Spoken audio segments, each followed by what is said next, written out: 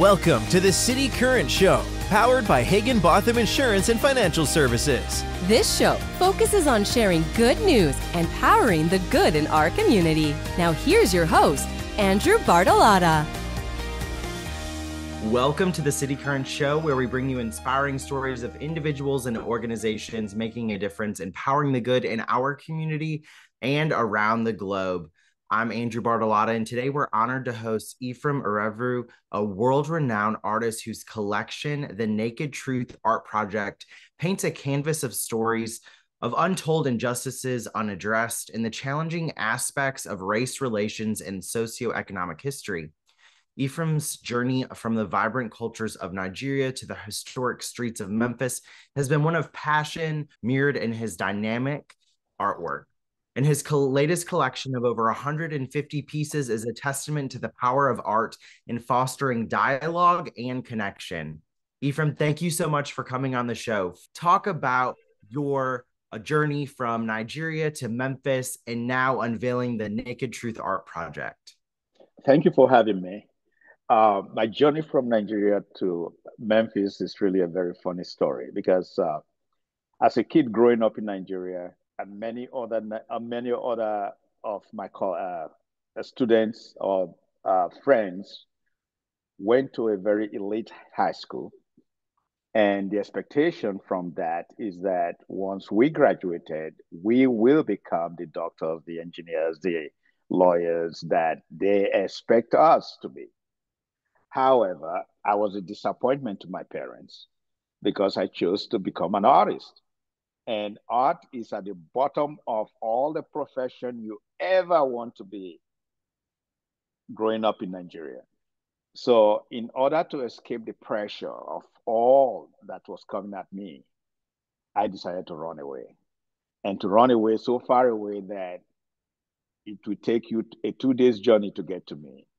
And that's how I landed in America. So talk about your passion in the Memphis area and the work that you've decided to unveil with the Naked Truth Art Project. And then 150 pieces later, here you are telling real rich stories of America's history in a way that is starting the conversation for those that may not learn about it on a daily basis. Well, arriving in Memphis, the one thing that pulled me to these two things. One, I got admitted to the Memphis College of Art. And two, the Mississippi was a big draw for me. As a kid growing up, I learned a lot about geography and some of the biggest rivers in the world. And the Mississippi River was one of those rivers we studied. And so when I knew I was coming to Memphis, I was excited because, Memphis is right on the Mississippi River. So getting here, however, was so disappointing when I went downtown and saw how dilapidated every building was. And I go, whoa, this is such such a beautiful river, but they're not taking advantage of what they have, you know? And that spurred me into thinking about creating something for the city, which eventually became the Art District of South Main, or the South Main Arts District, which took us about 4 years to do, but it took time to get there. And we know what has happened downtown with all the revitalization that's taking place. But we really spent some time trying to convince city leaders about really looking at using the arts as a way of drawing people to a space. So many years ago, when I bought my building on South Main to house my studio and my gallery, one element that I wanted to also bring into the neighborhood were galleries, other artists, and restaurants and special boutique stores. But it was a very tall proposition because people really didn't respond the way I thought they will. So I opened my own restaurant, okay, and have no background in restaurant, but just to show people that it can be done. And it turned out that my restaurant became a destination point, such that New York Times did a story on me, Chicago Tribune did a story on me, and people were coming from New York with the article looking for this quote unquote island oasis in the middle of nowhere. And that was my jingle on the radio. And also caught the attention of Morgan Freeman, who was at that time looking for a location in Memphis to celebrate his 15th year wedding anniversary. And once that event took place, because we had all this limousine that parked in front of my restaurant, the rest is history. People started pouring in, and you know what happened after that. So that is the history. That is the history I have with the city. So moving forward, after Ferguson in 2015, there were a lot of rioting that was happening all over all over the campuses in America. And I had a great friend and a collector and the CEO of Sedgwick Insurance Company, Dave North, who happened to be on the share with the share with the university at the share with the University of Memphis. And at their board meeting, they were trying to see how can the university fence off these interracial issues that were going on in campuses. And my name came up, and a meeting was set up for me to meet with the then president of the university. And we met, and that is how this project actually started. After meeting, they asked the question, how can we use the arts to at least ignite conversation? Because what is happening, we're not talking to each other anymore. We talk at each other. And it seems like things are getting worse and worse and worse. At some point, I mean, the lid is going to be blown off, you know. So we met, and 8 years later, I have 150 pieces of artwork that now we call the Naked Truth Art Project.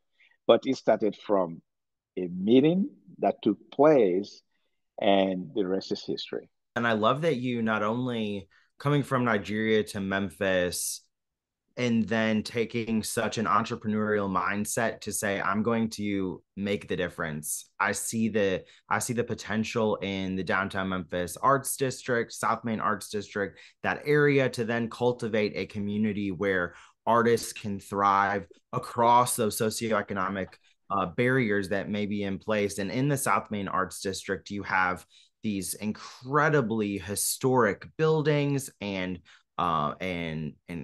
organizations. You also have the National Civil Rights Museum just right there. And so a lot of the conversation around the Naked Truth Art Project is all about race relations and really pictorially showing it through your artwork. So talk about a particular piece within your collection that holds a special meaning for you or message that you say, out of 150 or so pieces, this is the piece that I am so proud of, that really represents the Naked Truth Art Project. Oh man, as an artist, it's hard, but there's one piece that I connect with on a personal level, and that's the piece I titled The Cancer Within. I'm a cancer survivor. As a cancer survivor, the first thing that happens when you're told you have cancer is denial. Then reality sets in. Then reflections. Then action or plan, an action plan rather. Then, of course, action in that sequence. And I equated that experience to what is going on right now in the country as far as race relations is concerned. There has been a cancer in this country, and that cancer is race. And this is something we don't talk about, don't want to talk about. And what is happening is, as a cancer survivor, when I decided to take an action, I am speaking to you because of that action I took. Okay? So I'm alive. and survived. Now, there are those who may decide, no, that's not the route I want to go. I'm just going to figure it out. And they wait and they wait. And we know what could possibly happen. It's the same thing with our issues in this country. Hate has become an I call it a cancer. There's this hate in this country that is literally tearing the country apart. And we are not, as a people, we seem to have resigned ourselves to all that is going on. Like we become so helpless. Think about all the mass shootings taking place in this country. It is unimaginable that someone can walk into a school, a classroom, and kill babies. And then we send our thoughts and prayers, and we give every excuse in the book.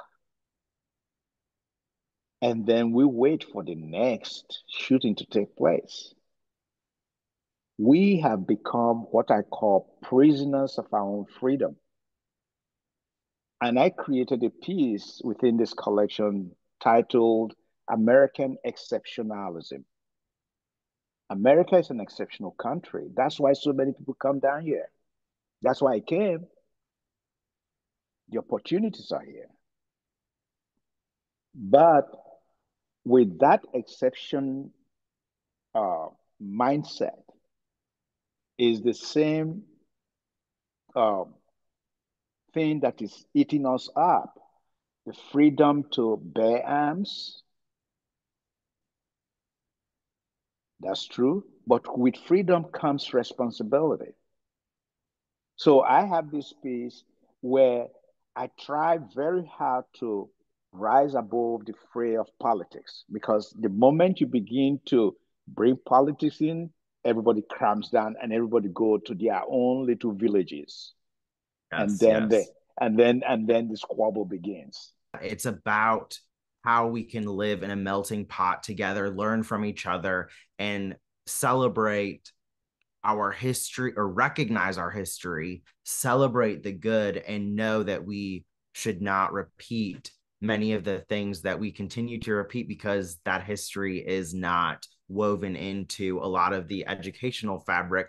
What role do you see art playing in educating and shaping perspectives on history and social justice?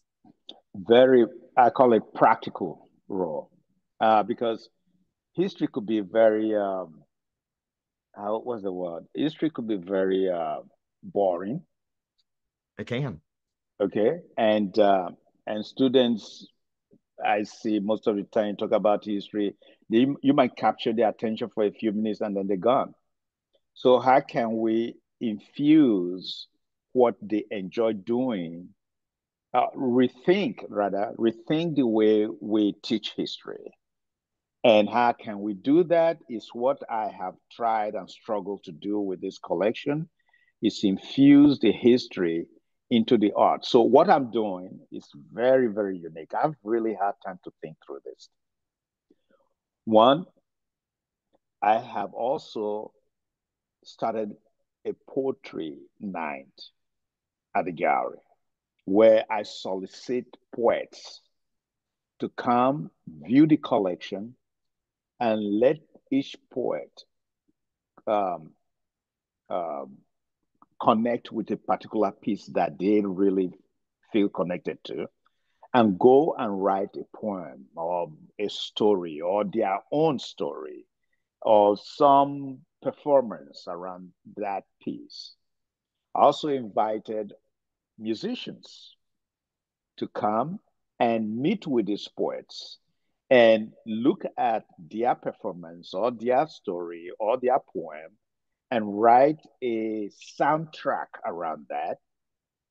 And let's have a performance. So taking the art from a two-dimensional space to the theater, to music, to dance, to poetry, to the street, This is the practical way I feel we can really get young people engaged in these stories that I'm trying to tell.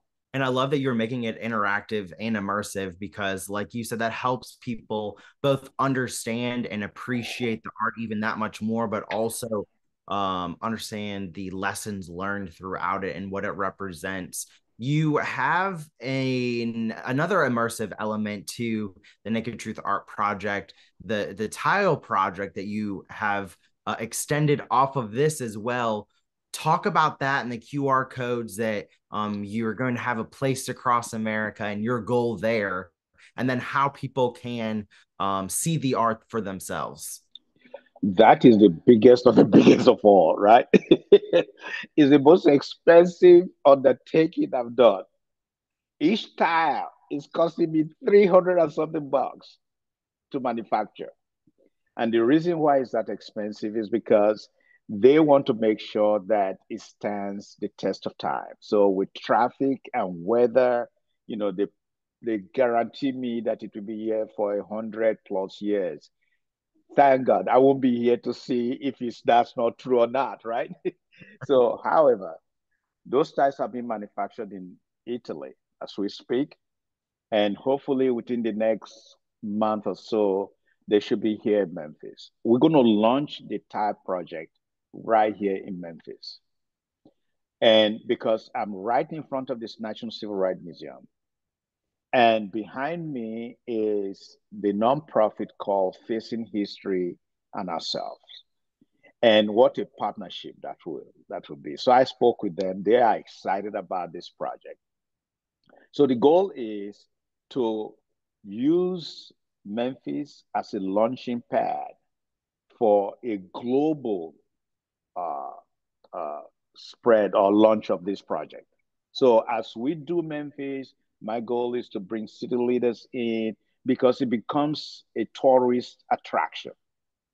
People going to come and walk this walk of history, as I call it, and learn as they go. It's right in front of the National Civil Rights Museum. So it's a continuation of what the National Civil Rights Museum is trying to do.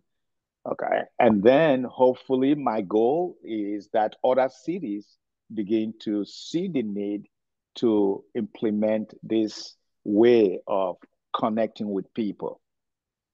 And of course, as I was doing this story, I'm from Nigeria, something hit me. As a Nigerian, when I first got here, I knew nothing about these stories. And they're right here in my face. There's so many times I've driven past the plaque at Patterson and Third that tells about the Memphis Massacre of 1866. It wasn't until I started really working on this project that I discovered that. And it is right behind me.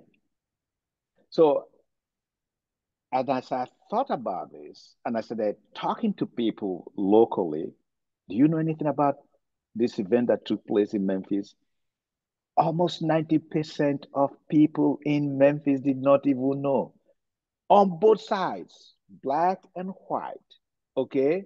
And I saw, wow, no wonder we're fighting. We don't know our stories.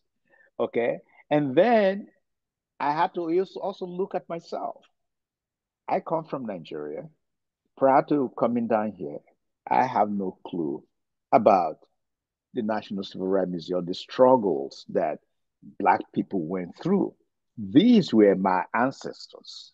These were the people that were shipped from Nigeria here. Their stories have never been told even back in Nigeria.